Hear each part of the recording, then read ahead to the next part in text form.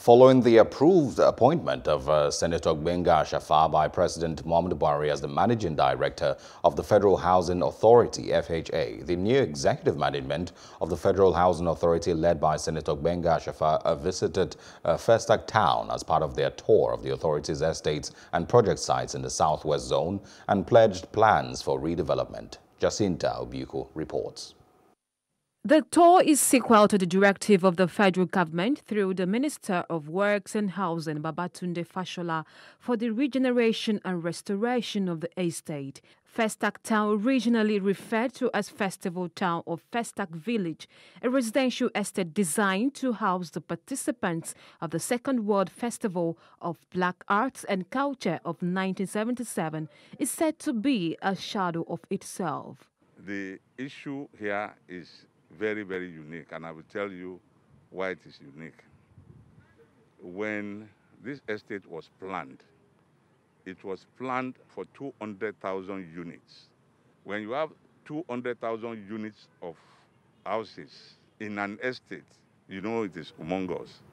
Now, if we are now talking about the expansion, or let me say the explosion that happened, the explosion from that 200,000 went to almost 600,000. The green areas have been, built up. There are mechanics all over the place. No control whatsoever in terms of traffic. FESTAC that used to adhere strictly to the traffic laws. Nobody needed to tell you when FESTAC was FESTAC.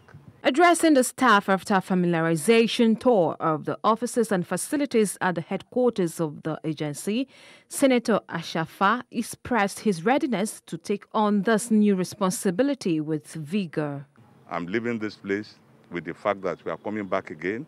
Our eyes are going to be on FESTAC, and it is going to be on the priority list of the tripartite agreement between the government at the center, the federal government, the state government, and the agency, Federal Housing Authority. And of course, not leaving out the people.